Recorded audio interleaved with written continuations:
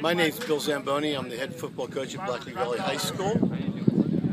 We're looking forward to this season after a disappointing 3-7 season with a lot of younger classmen. We have 18 returning lettermen, and majority of them are starters.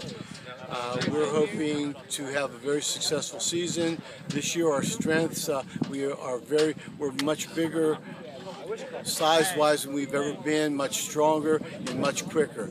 We've usually had one or two strong people and usually one back that's been very quick, but now we're dealing with 5 and 6 people, both strength-wise and also speed-wise.